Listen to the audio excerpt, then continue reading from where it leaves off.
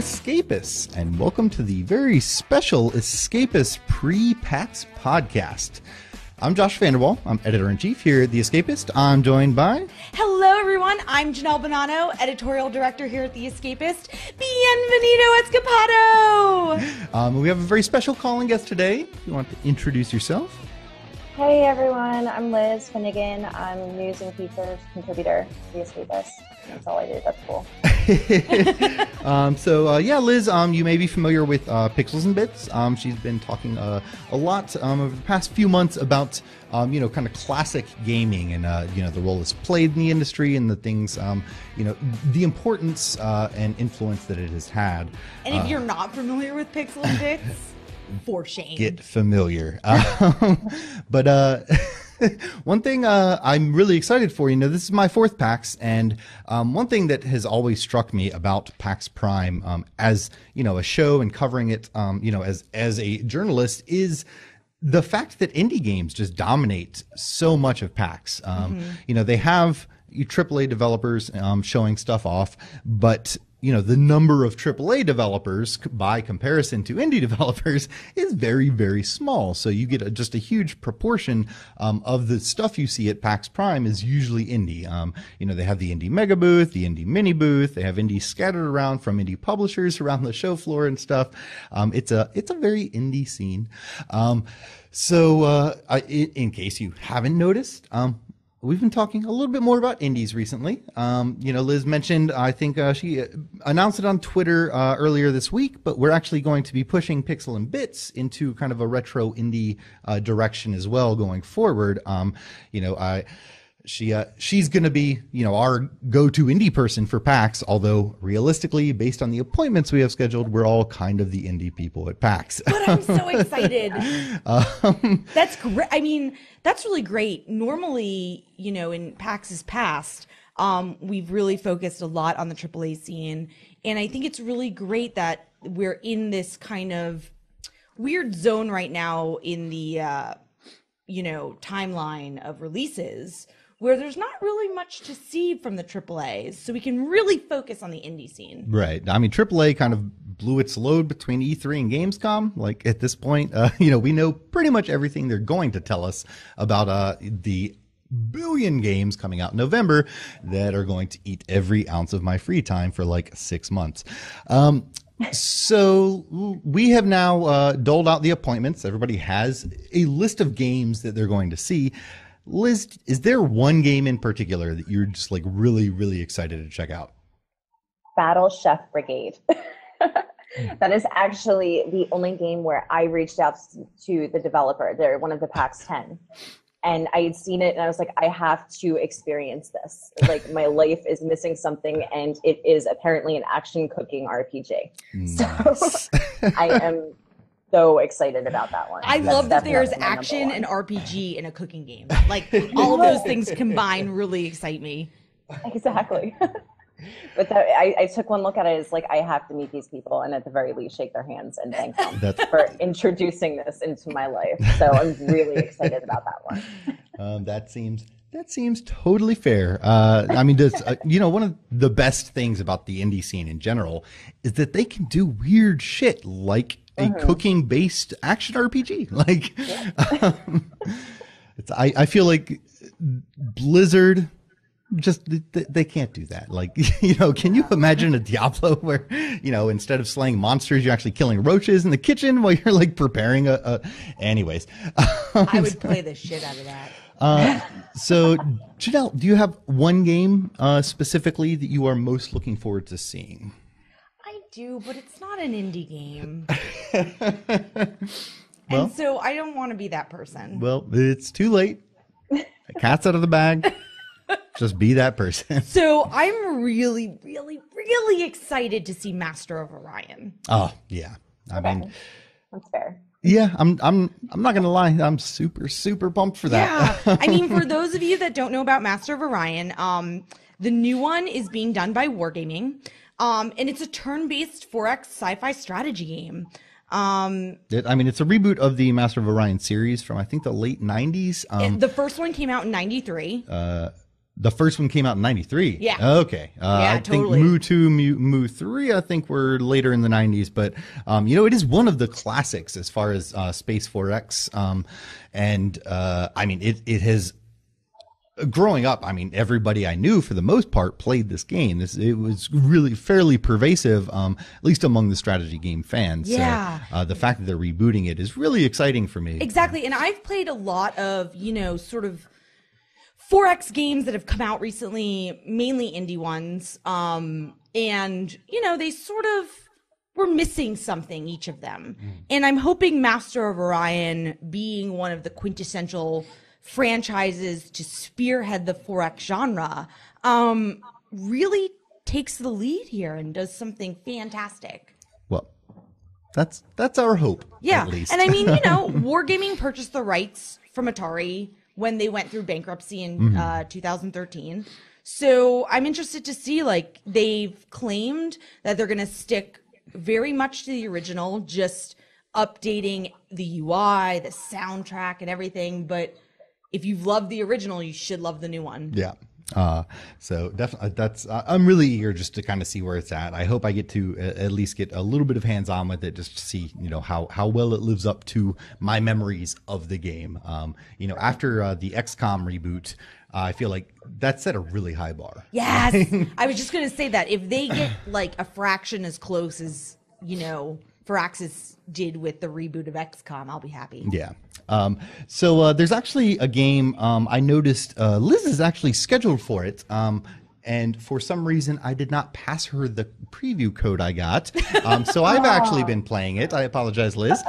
But Chasm, did you get to look into that at all? Yes, I have that. Oh, you do have it. So I have been playing it, yes. Okay, awesome. I don't feel so bad now.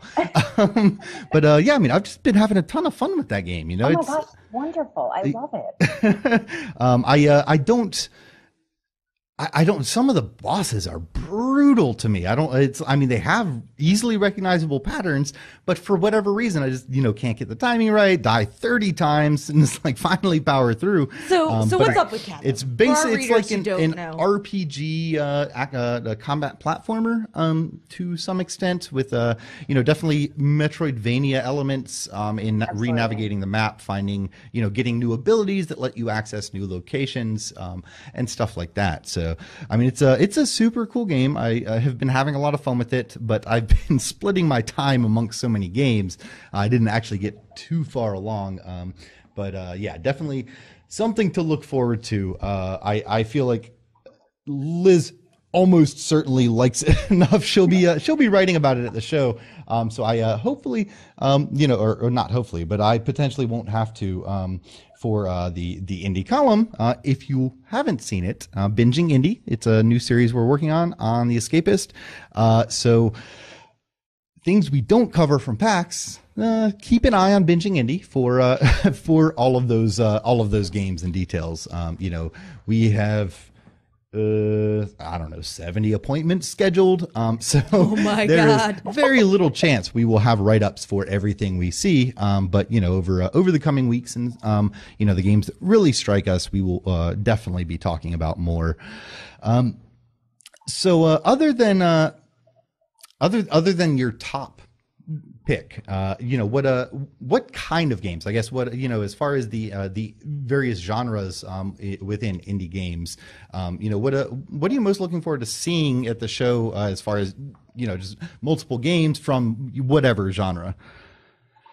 I'm looking forward personally to seeing some really unique platformers. Yeah. And it looks like I have a lot of them scheduled for appointments, and they're all so completely different from anything I've seen before, really. Mm-hmm. From parody to just you name it, you've got it. So I'm really looking forward to what is being done with that. Yeah, I've always loved platformers, even though I'm not necessarily the best at them. But that's actually, there are a couple really, really interesting games that I've seen recently. I don't think we actually have an appointment for it, but Red Goddess, have you heard of that? It has a longer title, but Red Goddess is how it starts. I started playing that this morning, and it's kind of another RPG-esque platformer, combat. variable combat involved, depending. You have multiple forms. One is your combat form, the other is kind of your navigation form. So when you can dodge enemies, you don't necessarily have to fight. But really enjoying it. It's got a really cute story. It's got a really adorable kind of aesthetic. The main character is this kind of fallen god that kind of came down to whatever planet she's on because of issues in the god world. So she's kind of, her sprite is just like kind of this cute pixie like thing until she gets angry and turns into combat form, and she's like this really mad. It's really fun. It's like a Hulk spinoff. And another one I saw recently. Have you seen anything about Circa Infinity? Mm-hmm. That is crazy. That looks really interesting. I got a code and I started playing a few levels of it, and it starts off very straightforward, very easy, and then after like 3 super simple levels, all of a sudden it's just like, oh God, what is happening around me? This is terrible. So I mean, it's kind of, if you're not familiar, and you're probably not, Circa Infinity is kind of sort of platformer, only it's fractal in nature.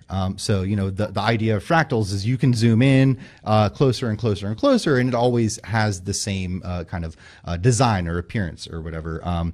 So it's kind of something like that. There's basically a circle that you're running around, and you're kind of getting deeper into this circle. But it's just layers and layers and layers, and there's bad guys you have to dodge, and kind of the whole trick is to not get hit by the bad guys as you're going, jumping through the entrance to the next circle in. It's not easy. I will say it's not easy. I'm not sure how much more depth it has to it, but it's definitely a novel thing.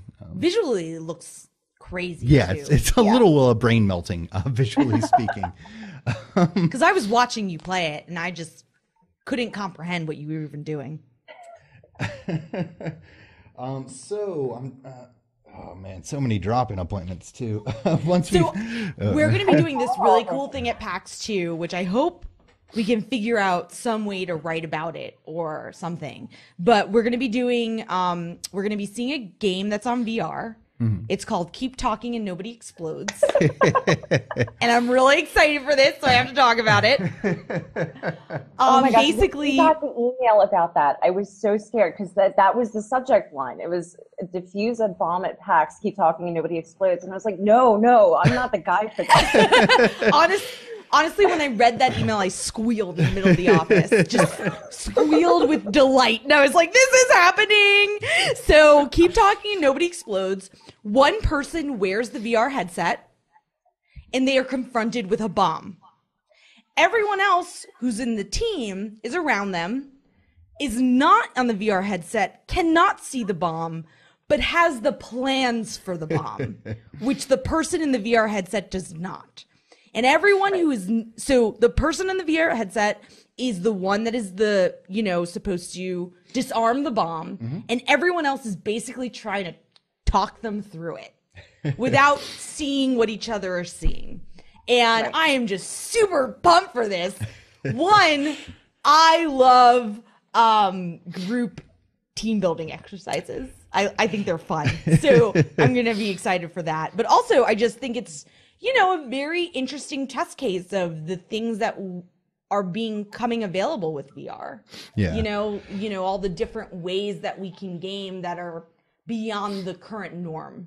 Right. And I think that's one of the biggest benefits of VR coming out and people kind of developing for VR is it offers a whole new kind of experience. Video games on a TV from your console or whatever. Like, sure, there's a whole variety of different game types, but it's more or less always the same experience of you kind of interacting with, the flat screen, moving the character around and interacting with the world. Whereas with VR, especially with, like the Valve VR and stuff like that, where you're just like navigating a room, turning around, stuff like that. I've seen a lot of demos where you're just kind of sitting in a chair, and they're super cool. Like the Space Sims and stuff like that. They're a lot of fun, but but I feel like the whole being able to maneuver around the room, physically speaking, to interact with the VR world is just a really cool idea. And I think the whole, the bomb game, is probably a sitting in the chair game, but kind of again with the different experience entirely. You can't really do that on a TV unless your friends are really honest and will look the other way. I don't have those friends, so but yeah, I'm definitely excited for that. And we've got a couple of VR appointments, the gallery as well. I'm kind of interested to see what comes of that, though, despite the fact that VR has a lot of potential, I'm still a little skeptical, of the current development cycle. It takes months, years even for developers really to get into the groove of working on a specific platform. So yeah, I mean, it'll take a little time, but I think we're just going to see a constant progression of quality in these games. So this is basically buying the first model, of an untried operating system or something like that. You're kind of getting it on the ground floor, but it's probably going to have issues. Oh, totally. And my perspective, I've said multiple times already. I think AR is going to be the next true step in gaming, and VR is still going to sort of lag behind a lot until it develops a following and a great game source. Right. Have you tried VR yet, Liz? No, I haven't. This is going to be my first. Sweet. You are set up for a VR appointment, right? Yeah. Awesome. I think I have a couple of them. Sweet. Well, I will look forward to hearing what you think. So it's definitely not for everybody, but I feel like the technology has come such a long way at this point that at least the whole half of everybody that tries it has terrible motion sickness. Oh my God, most of that has been resolved. So, I'll be the 1%. Just really quick, is anyone here Assassin's Creed fan? I like the series. I've never gotten super into it. Black Flag was kind of the most time I sunk into it. And that was mostly because you constantly had it on the TV. So it was either I play that or I just watch you play that. But yeah, I mean, it's a fun game. It has some cool mechanics, but yeah. What about you, Liz? That's the series that I play in between interesting games coming out. Got it. I hate to say it's not something that has ever really stuck with me, and I can't even remember the last time I played one of them, to be honest, because now I'm still in my first playthrough of Witcher 3. I got that late, so and now with New Game Plus, I think that's going to be my in between go to. Nice. I only bring it up because I know we're focusing on indie games, but that is the one major AAA appointment I have. Okay. And I'm kind of curious to see what they have to say about it, only because I don't know what's left to talk about. It's coming out in October. We know a whole lot about it as is.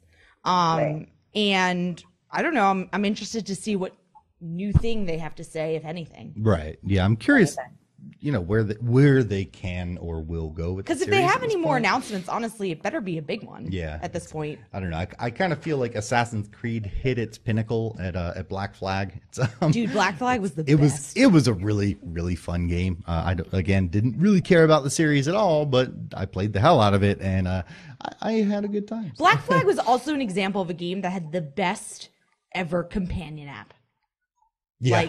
It was the first companion app that I actually engaged with and played all the time. Right. And it's funny, I've actually, now that you mention it, there was a big thing about companion apps when Next Gen first hit. Yep.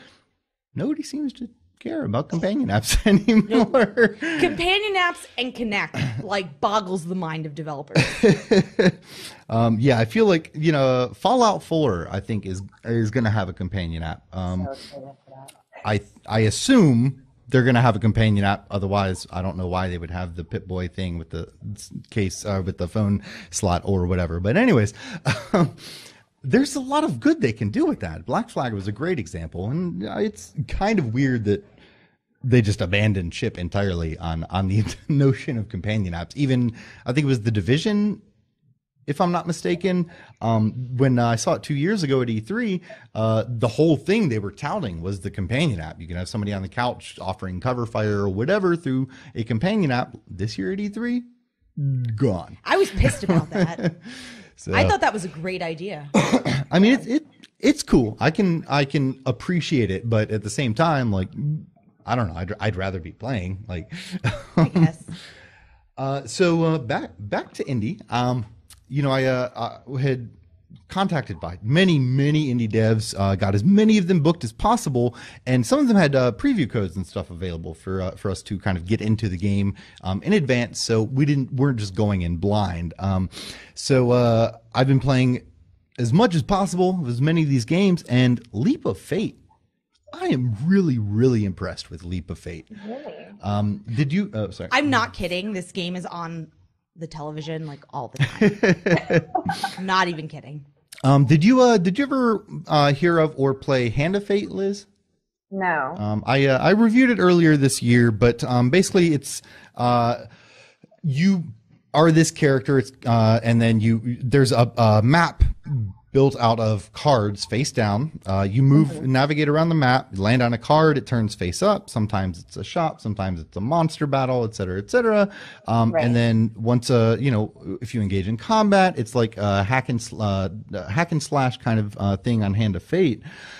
Leap of Fate, basically the same game, except instead of hack and slash combat, it's got a kind of top-down shooter, kind of sort of bullet hell even at some points. But magic bullet hell, because you play a technomancer? Yes, that is correct. But one of the really... So yeah, in Hand of Fate from earlier this year, basically you unlocked... as you progressed through the game, you'd like unlock new cards that would go into your deck for either to help you with buffs or add harder enemies, stuff like that.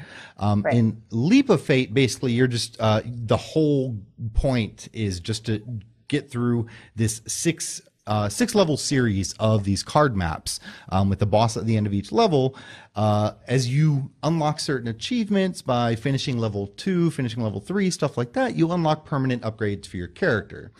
That is the only progression in the game. Anything you unlock during a playthrough goes away on your next playthrough. So, it really incentivizes achievement hunters to go find, go accomplish these things so they get a permanent buff. The buffs are no joke. Like they're almost integral to actually being able to get through the maps. You start off with 4 health, 4 shots and you're just dead. So yeah, I mean, when you get a 2 health perk, that's a lot. That's a big difference. Right. So yeah, I mean, it's something I've been having a lot of fun with. It looks it's still very early access, and there are 2 characters in the game right now, and I mean, it looks like they're going to have at least 2 or 3 more. So I'm really curious to kind of see how this goes as they add new characters, maybe add new, series of levels. You have the 1 through 6 here. Maybe they'll have another one that's like 8 levels long or something ridiculous like that I will never ever beat. But and Leap of Fate is a roguelite game, correct? Okay. Yes. Yeah. I've been recently trying to get my head around the difference between roguelike and roguelite, and I think I finally freaking got it. So here it goes. Wait, I'm going to tell you. So roguelike is any game that is quite literally like Rogue. It has all of the Rogue elements in it. Roguelite is any game that is sort of like Rogue, but is missing an element or more. Right, like having a permanent progression system, I think, makes it roguelite. Yeah, because roguelike includes permadeath. Mm-hmm. That's one of its key components. Right. So if you do not have permadeath in your game and you have some sort of advancement system, then it's roguelite. Boom! Dropping the knowledge. There you go. Escapist podcast. We learn together. So there actually, I've got actually two other games I wanted to mention real quick myself, and we'll do one last round of any final thoughts about what we're most excited for with PAX. But Hacknet. Hold on. Let me make sure I have the right name here, because is it maybe Darknet is what it's called? Yeah, it's basically, from what I understood, Hackers the movie, the game. So like they kind of keep the really just nonsensical, fanciful kind of aesthetic of the mid-90s movie Hackers, which is one of my favorite movies ever. It's a great movie. I love it. Also love to grief our tech guy Lewis, because he hates the Hackers image that we use as often as possible on the front page. Anyways, yeah, I mean, I haven't gotten to check it out yet, but I'm hoping I'm gonna get to fly through some kind of weird technical cityscape, and keeping our firewall active while the hackers try to, or vice versa, or whatever. But I'm pretty excited to just see what they did with it. Look, you had me at like Hackers the movie. I was like, okay, you don't have to sell it anymore. That's good. I know. I'm like, we're good. Move on. The other one, I'm really torn on what to expect. I want to keep my expectations reasonable, but it's called Sublevel Zero, and it's a roguelite, not sure which, but it's basically Descent. It's like the 90s ship shooter game thingy that I played way too much of. It was the one game that we were allowed to play at school, on the LAN they had set up there, because you weren't shooting people; they were just spaceships. Yeah. And so it was not violent enough for my school to allow us to play it. So, dude, school computer lab games were the best. Yeah. So yeah, we played a lot of it, and I'm really excited to see if they kind of have the feel that the nostalgia feel that I would be looking for from this, as well as just kind of see what a roguelike Descent actually plays like. That's right. A little weird, but I'm eager to see what they've got. So. I'm just going to tell you what my greatest disappointment is. All right, let's hear it. Another year has gone by, and no one has recreated the new Where in the World is Carmen Sandiego. I'm still waiting for that game, people. Where is it? Where are you, Carmen? Where are you? I want to find you, man. Given the Master of Orion thing, I feel like just reach out to Wargaming, see what they think. So, start a petition. There's still a lot more we have to do to get prepared for PAX. So we're gonna wrap this up just a little early today. Apologize for the briefness of the podcast this week, but keep an eye out over the weekend and the coming weeks for all of the awesome stuff that we're going to see at PAX. Before we go, though, I want to do just kind of final thoughts on what's kind of the most exciting thing for you about just going to PAX, in general. Liz, do you want to start? Well, this is going to be my first one. Woohoo! So, yes, I am a PAX virgin. So I think just getting to go in general, basically, just existing in that area is going to be the most exciting part for me. You'll have fun. You'll enjoy it. I started PAX.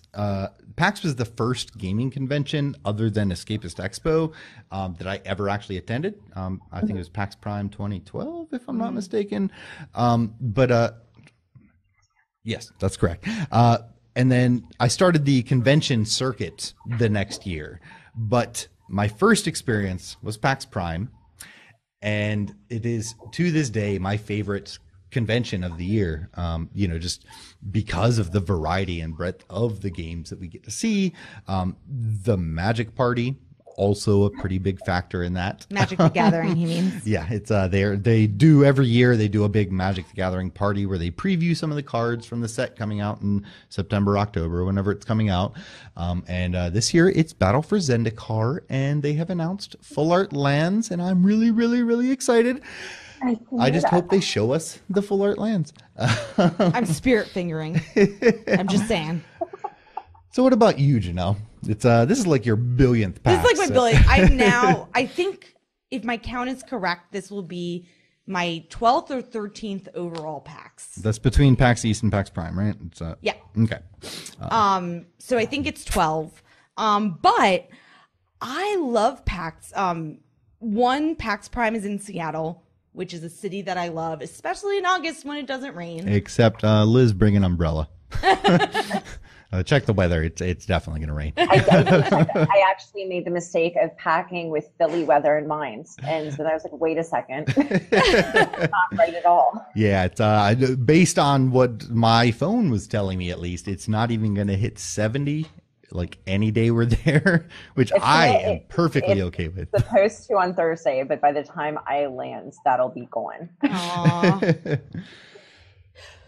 But as I was saying real quick, PAX is always that event every year that sort of renews my love and joy of being a part of the gaming community.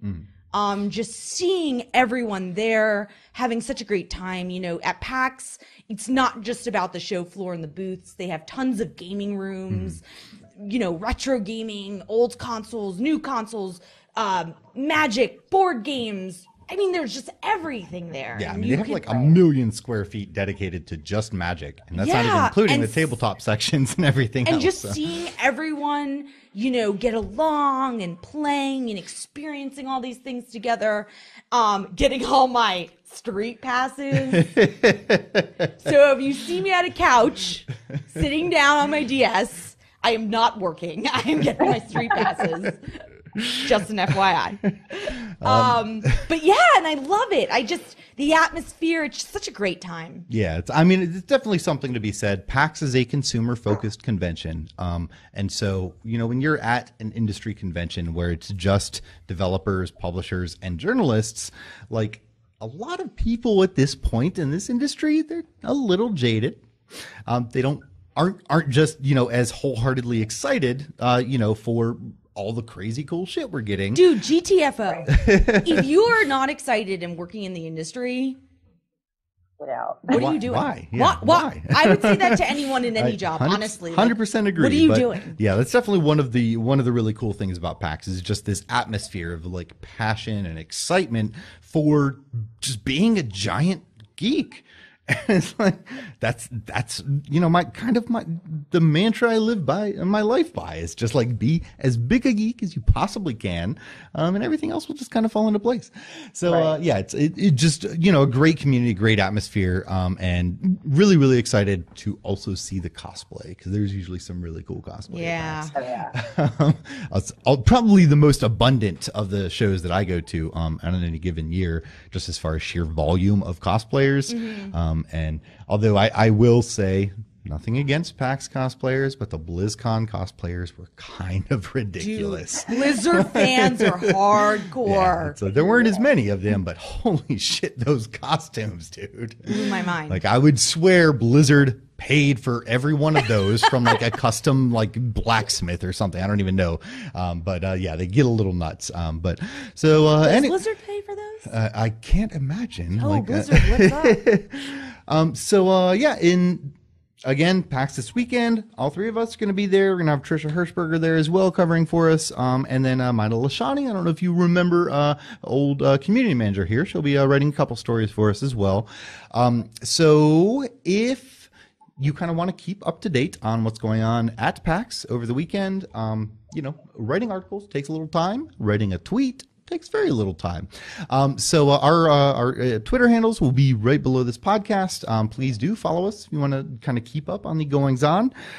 Check out our coverage coming up this weekend and next week.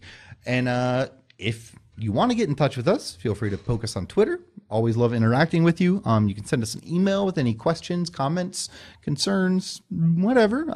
Podcast@escapistmag.com.